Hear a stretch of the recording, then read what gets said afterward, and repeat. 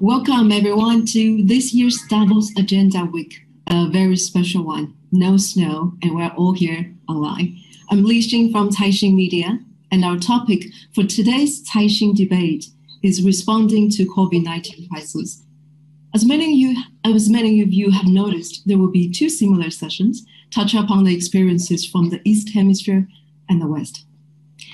Today is January 25th.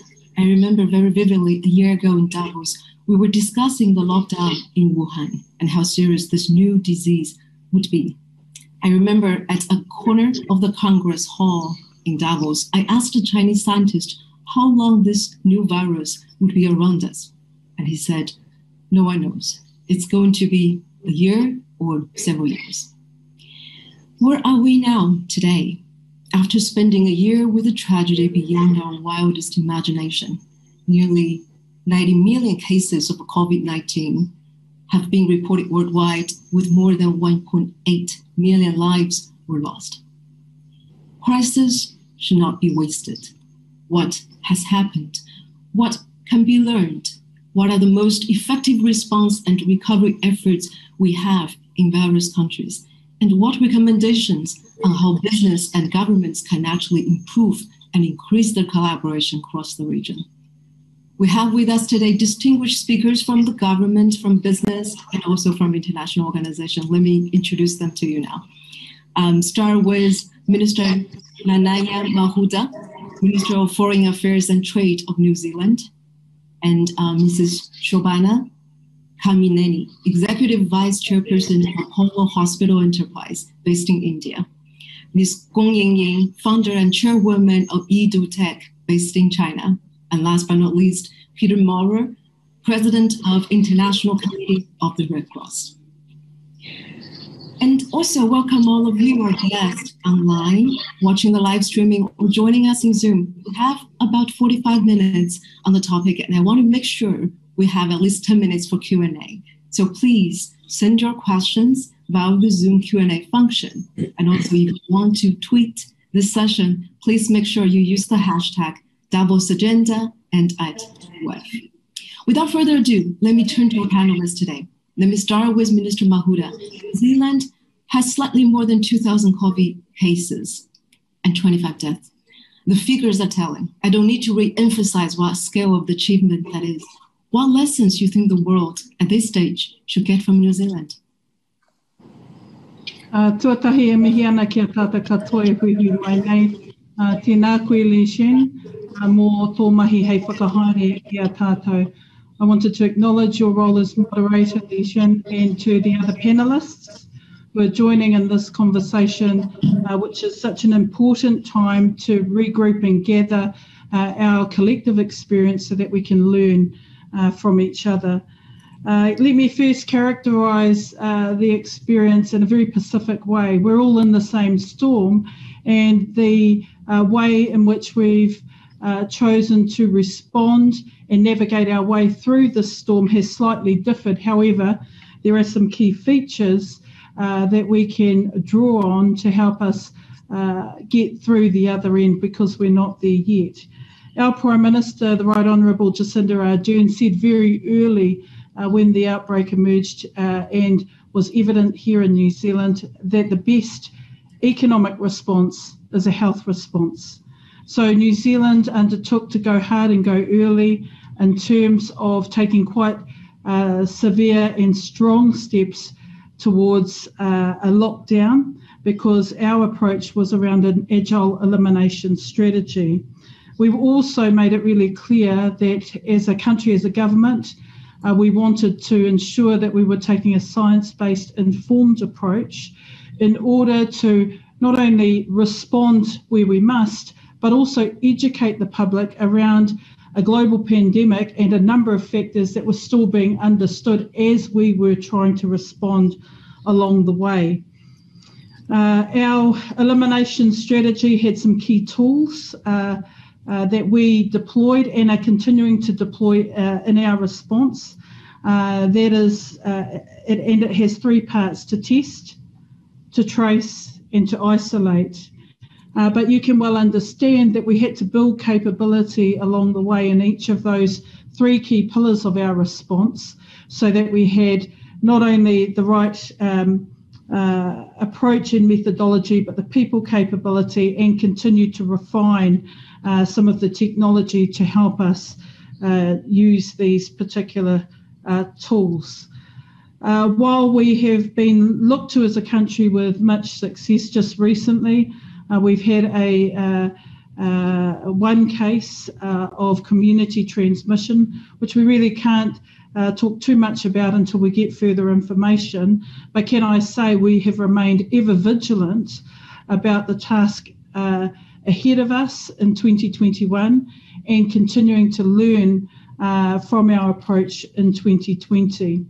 We're just coming through the other end of our summer break, and it was really important for us as a government to ensure that our team of 5 million had the opportunity to experience a summer holiday because as we look around the world, there is a lot of fatigue around responding to COVID and how communities, families, governments are coping with the day-to-day task of addressing the pandemic. So a key element of enabling us to go into a successful summer break period with Christmas and the like was to ensure that we emphasised our test, trace, isolate approach and also emphasised through a public campaign how important it is for our team of 5 million to be a part of an ongoing effort to keep each other safe. This, by and large, has been a major part of our success, and no doubt there may well be questions along the way.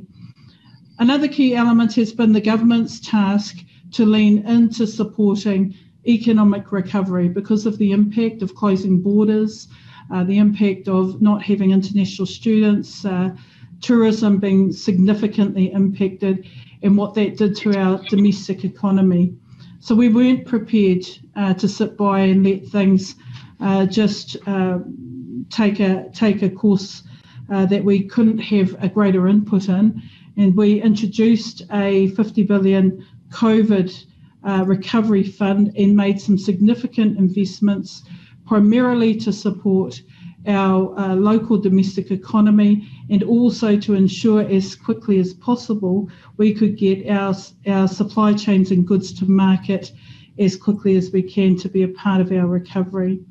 We're also politically ensuring that we are talking with our closest neighbours and across the Pacific around travel bubbles and quarantine-free travel. There is a commitment to Australia, and also we've opened up our first quarantine-free travel arrangement with the Cook Islands and having further discussions with other realm countries. Our focus right at the moment is on securing vaccinations and preparing for a vaccination rollout. We've given an undertaking to ensure equity of access to vaccine rollout across many of the Pacific countries. And importantly, we are continuing to educate our own population about time frames and what to expect in terms of a vaccination rollout. If you were to ask me right now, what would 2021 mean for New Zealand in terms of our COVID response? Primarily, it means that we will continue to be vigilant around, again, isolating any outbreak within our communities, educating the public, continuing to rebuild and regenerate our workforce capability so that they are not fatigued in our own local response, and educating the public about how we intend to approach a vaccination rollout. So I think in terms of opening remarks, we are learning as we go. We don't believe we have all the answers, but we are taking very much, again, a science-based approach. We are continuing to refine and learn from experiences overseas and also from taking on expert advice. Thank you. Thank you, Minister. So go early, go strong, and stay vigilant, and also educate the public. That allows New Zealand to protect life and also protect the livelihood by how the elimination strategy, which works very well to working the new area where the countries will open up. We'll bring that question to the Q&A session. But let me turn from the 5 million size of question to a 1.3 billion size of question. Shobana, Apollo Hospital is on the front line of the battle in India. We all know it's a massive challenge given the size of the population. What are the priorities now and looking forward to you and to India? Hi, Lishan. And like you said, I was in Davos probably around the same time, and last year doing a conference with Dr. Tedros, and he was called away to discuss the pandemic and how it was evolving. And I would think that one thing that all of us have learned is the definition of time is not anything that it's been over our lifetime. It's somewhat like we've lived like 10 or more lifetimes over this last 1 year, and starting into the pandemic. So at the end of it, I'd really want to talk about how we define success. But we went in hard with testing, protect, treat, and went through so many protocols. The best thing was that I think that the world started collaborating, not just in the way that the vaccine has come out now, but even earlier on in terms of protocols and medicines. So I think that has really reduced the loss of life and people that have recovered from having COVID. And I would think that would go up in strategy to say that collaboration, not just the private sector and the government in every country, even ours, but also with the world, that we had open access. This was a time when people shared much more freely. And the second thing is that apart from protocols is about logistics. This has really been a case, not just in the early days of being able to get enough masks and PPEs and ventilators, but I think even at a deeper level in terms of how to actually get the drugs to all the countries and move countries that did it better, that were able to. And I would say India is fortunate that not only were we for a long time a manufacturing base of all these medicines, so we were able to put it out fast and also at an affordable price.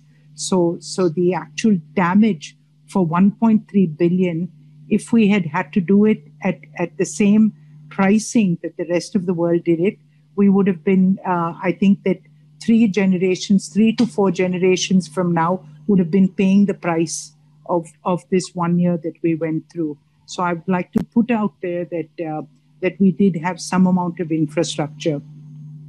The second thing is how we managed it. I think every state did it slightly different and engaged differently, because we're a collective of states. The health is a federal subject. But having said that, you will see that if you measure that we might not be, we're way more populous than New Zealand, but if you actually take the number of deaths proportion-wise, it would measure up to the best in the world. And I think that comes from several factors that science will unveil. But I think fundamentally, it's also the ability to be able to contain it and to keep it and to put this strict social distancing, lockdowns, masking, all that I think will continue to be the way forward. Coming to the present about the vaccine, we do know that 56.7 million doses of the vaccine have been given in 52 countries. India is about the highest. We will have, by the end of this, the biggest vaccine program in the world. We started with an incredible stockpile because 2 of the world's cheapest vaccines and effective now vaccines are being manufactured in India. So I think that supply is not going to be a problem for us. The big problem for us is going to be how can we actually get it out there. We have success in polio, but I do think that this has a 6-month expiry, the medicines, so the vaccine. So just getting it out there, this is going to become a bigger effort, and this is the big challenge of what's going to take place before. I think that if even one vaccine expires, it'll be such, I mean, it's just wasting a life. So to me, that's a big point.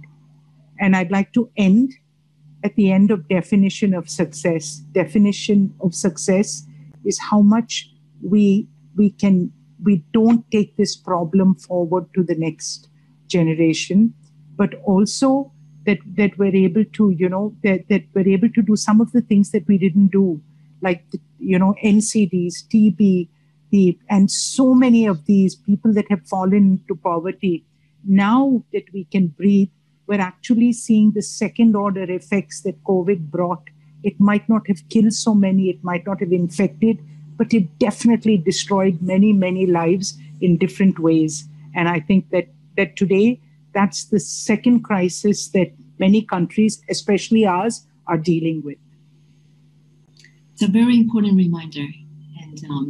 And also we should bear in mind what's really the definition of success. Let me move on to another 1.4 billion size of question, and to Yingying. Yingying is a young entrepreneur, but a company which just launched its IPO a couple of weeks ago helps hospitals to bring their data online. And I think that's very critical at this moment. So what differences digitalization and AI can make in times like this, given your experience in China? Yingying. Thank you, Li Xin. Good afternoon, everybody, and we are honored to be on this panel, especially after this very eventful year. I remember early in January that I was in Davos, and we were talking about the Wuhan, but later on, I quickly flew back to China, and my company has been heavily involved in working with multiple regional CDCs, as well as China CDCs. And I think that, and also we sent a team into Wuhan during Wuhan lockdown. And so we had a lot of firsthand experiences in terms of the usage of medical AI and technology in when we are facing a pandemic like this. And I think early on we were very lucky that we quickly identified the correlation between multiple factors for one purpose. That is to strike the balance between mortality rate and economic activity. So all of our the technology capabilities and algorithms were made for that purpose, to minimize the impacts of a pandemic control and on economy, and as well as trying to precisely manage the risky area and be precise in terms of the area that needs to be tested, and also plan early and have timely alert. So in conclusion, three highlights I want to share with everybody. In terms of my view of the success in China. One is always the pandemic simulation. Use technology to simulate and predict what's going to happen. You may not always be correct, but as the system learns, it gets more accurate. So you can plan early in terms of your medical supplies, in terms of policies that needs to be addressed. So we already see a lot of policies, because we see a massive Chunyun, the Chinese New Year traffic coming in, and the system predicts and simulates the infection risk going up. And then the more optimal policy can be applied to the society. And the second thing is early alert and more automated and precision response, that you can highlight the risky area, let the public know early, if they've been the risky areas, and also you can prioritize your testing capabilities to test the area with the highest risk. and proactively test. So you find those infected patients early, and to prevent high mortality rate and further infection. And third thing is, I think, we still have a lot of work in terms of disease research that I think the scientists and globally need to work together in terms of vaccination, drugs, and treatments and stuff. And we already see a lot of progress during the past year, but we have a long way to go in all those areas. So I guess this is the experience that we had for the past year, and I'm hoping that globally people can start working together on those key areas, because we still see quite a turbulent 2021 in terms of vaccine supplies, as well as drug discoveries and the certain areas of the disease control. Thank you, Yingying. Thanks for sharing the on-the-ground experiences, especially the private sector's contribution, also the critical role the tech can play in this effort. So let's move on to Peter. You have a more global perspective, how you would grade the global response to the pandemic, what lessons we should learn, and what alarming signs you see now. Thanks a lot for having me on this panel.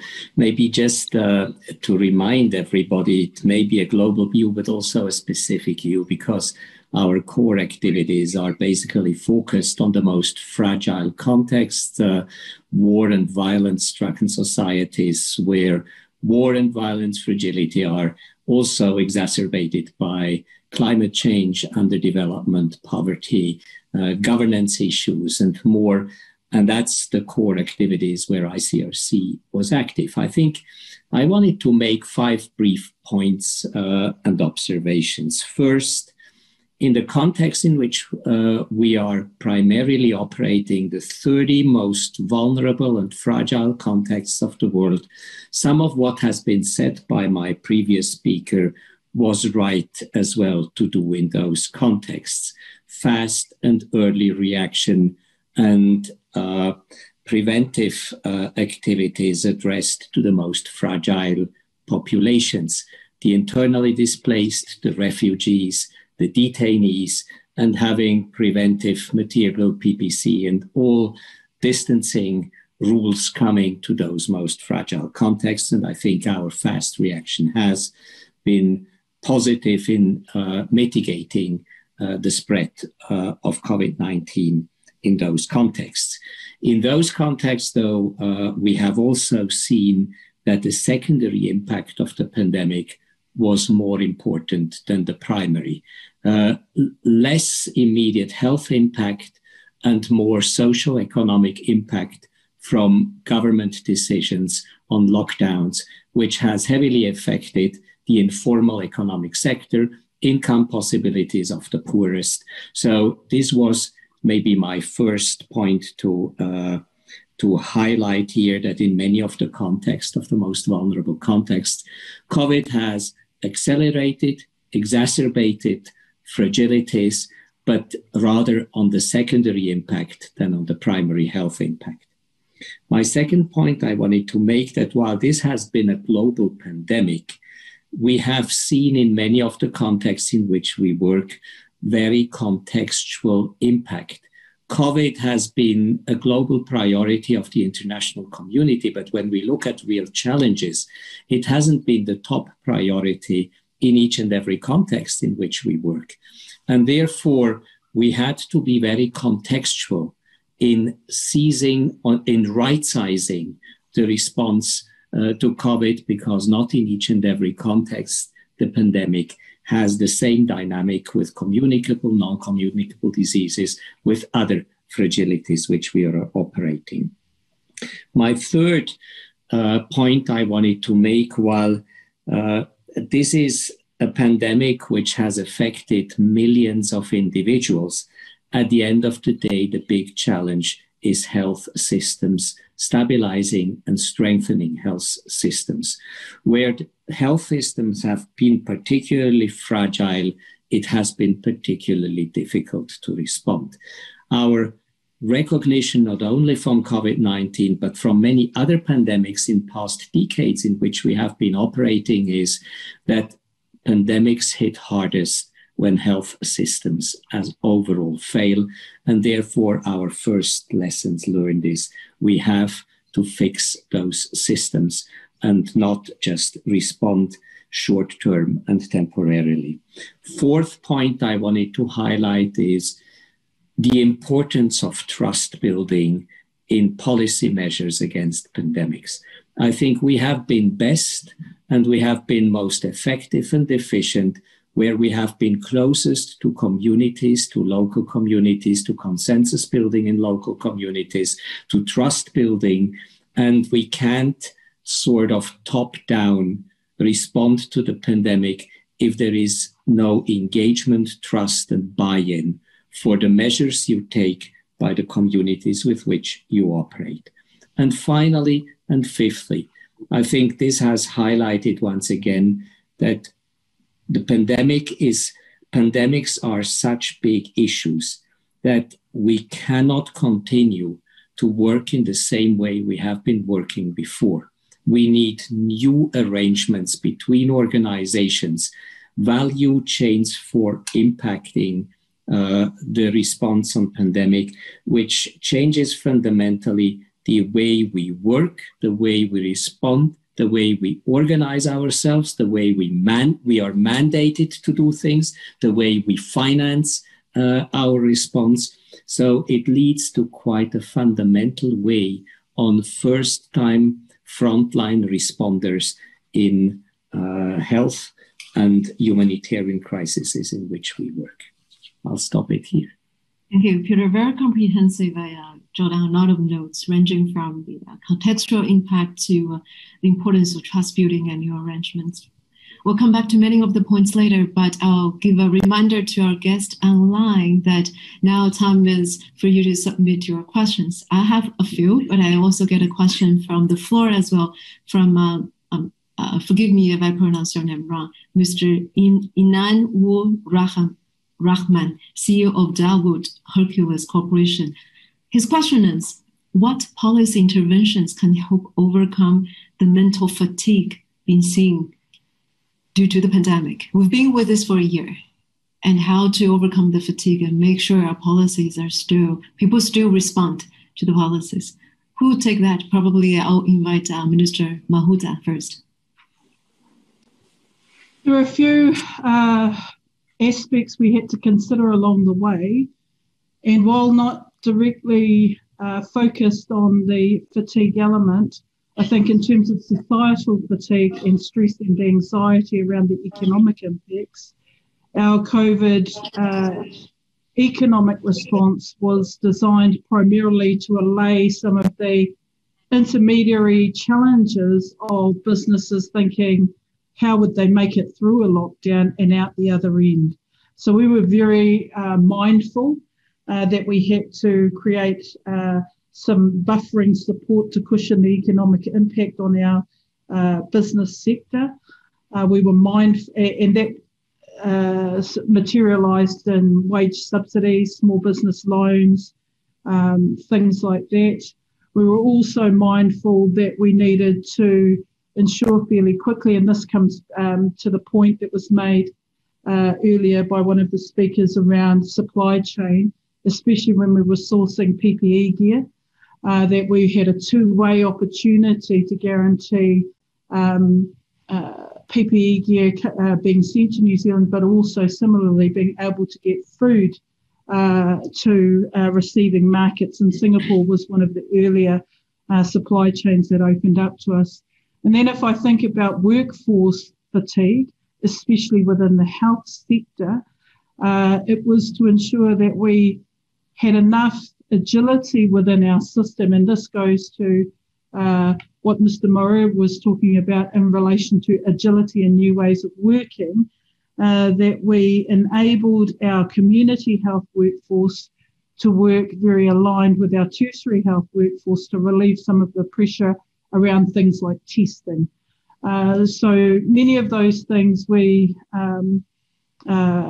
learnt along the way and responded very quickly, designed the policies and where necessary legislation. Now, one of the key legislative areas where we had to respond quickly was in the scenario where we went from a nationwide lockdown to regional lockdowns and then needed some empowering mechanisms for our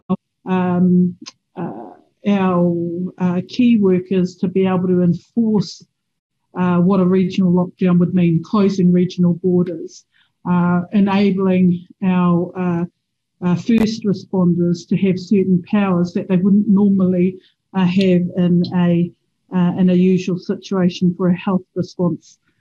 So those were some of the things that we learnt along the way, and we designed policies and legislation where necessary to empower and enable our local response.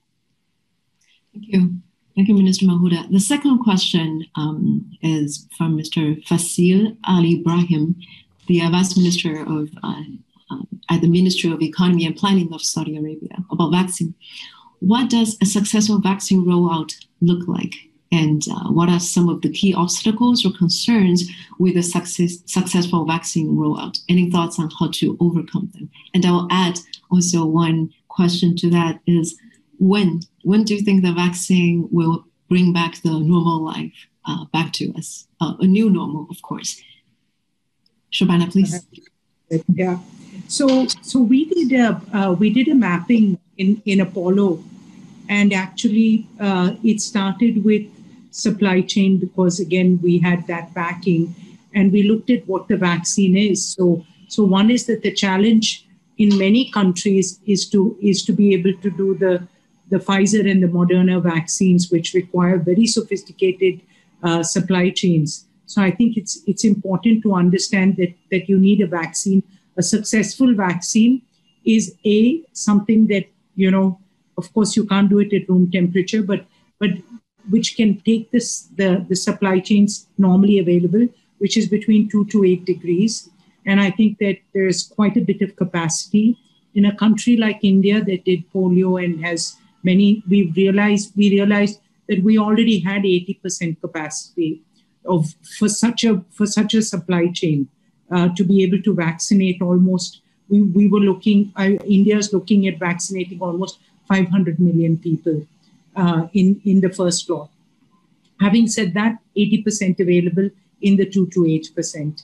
Next is, if you can get a vaccine, that most vaccines today that are available need 2 doses. So you have to plan the logistics, not just of giving the first dose, but having enough and reminding the people to come back. Otherwise, it's not completely effective. But Johnson & Johnson is coming out with a single dose. So I think that would be successful. The third is you look at pricing and you say, what can countries afford? So countries like India, we can afford our current vaccine that is, fortunately, I must say that the COVAX Alliance, so how do equitable access, so Gavi, CEPI, and all the others, WHO coming together to be able to make sure that vaccine is equitable access and affordable. So today our vaccine, I think, is being sold. The one in India is being sold at $2. And I think that compared to a Moderna at 30 and then plus for a Pfizer. So I think these to me are the fundamentals. And then getting it out there and making sure, so we have a country of huge geography. And I think that to be able to get it out there and the cold chain, that public and private and who are the vaccinators. So the actual math that has been done by the government and hopefully now the private will get involved. It's just mammoth to be able to open it up. So I think that just whatever the safe points are, so we have to make sure that this vaccine is given safe and given at large scale. So 500 million for us is a big target. We need to be able to do it in the next year to bring this country back to normal. So I think that the way that the US is doing it and all that, the last thing I'd like to add is who should get it first. So in India, it's the healthcare workers, it's the frontline workers of the sanitation, the police, the army. and then the people over 50, especially the ones with comorbidities. So I think that when one of the speakers spoke about giving it to the most vulnerable, those are the categories. So I think that should be the prioritization. Thank you. Peter, do you have anything to add? Yeah, I just wanted to really emphasize what has been said by Shobana, but maybe add that in addition to equitable and affordable, I think one of the big challenges for us is really to access non-government controlled areas. I just remind you that between 60 and 70 million people in the world live in areas not reached by any Ministry of Health and government authorities. So for us, success also looks in achieving to reach those areas, because pandemics don't know or can't know ungoverned spaces and unreached spaces, because we would have then flip overs again into other areas. And the second is really that it doesn't, a successful vaccination campaign is not at the cost of other vaccines. We see already at the present moment that between 60 and 70 countries have reduced other forms of vaccinating populations because of the focus on COVID, and have reduced other forms of vaccines. So success also is success which does not come at the cost of other communicable and non-communicable diseases, health support, and other vaccination campaigns. It's a very important reminder that for this particular disease, that success has to be success for all, and it shouldn't come at the cost of other critical. Nishan, in some places, many people like today were saying that let private sector participate more. So sometimes too much government also is not the right solution. I think that should be a cue. I want to hear from Yingying as well. A question for you, that as a private sector, you collaborate with the government early on at the local level. What tips you can give for building a strong government and private collaboration in crisis like this, and to make sure some of the efforts are long-lasting? I think I would say a balanced approach would be the best answer, because luckily I think in China we have a very strong government-led. So even if us as a private company, we're still working under the whole architecture design of China CDC and the regional CDC. So that gave us a lot of advantage in terms of plan ahead and based on the simulation that we did with our technology. And that's very, very important that when the vaccination comes out, because obviously the production volume is gonna gradually roll up to the desired volume, and the effective time ranges between 6 months to more than a year, as people still need to come back and take the second shots and the third shots. So effective planning is very, very important when you have a limited medical supplies and limited vaccination, and also a planned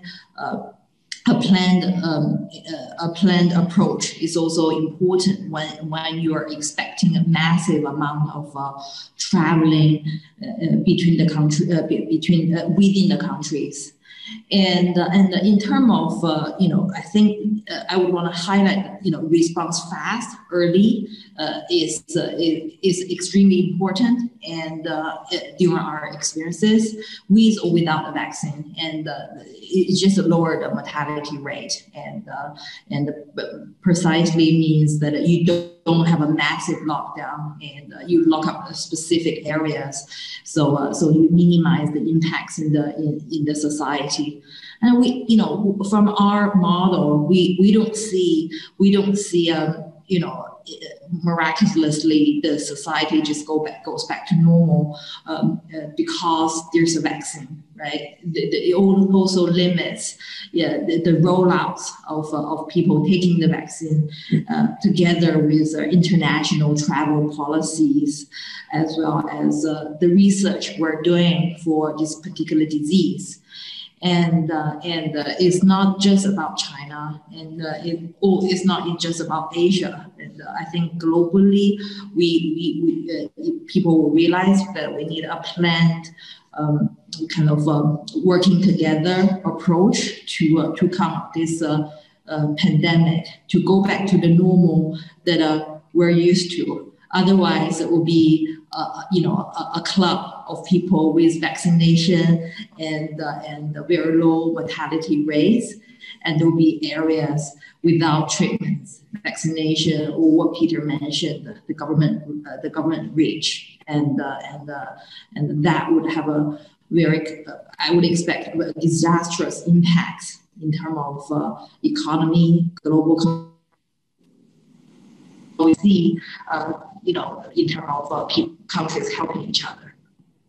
Thank you. Thank you, Yingying. Another question also coming from a comment we heard a lot last year is, where is the international collaboration when we need it most?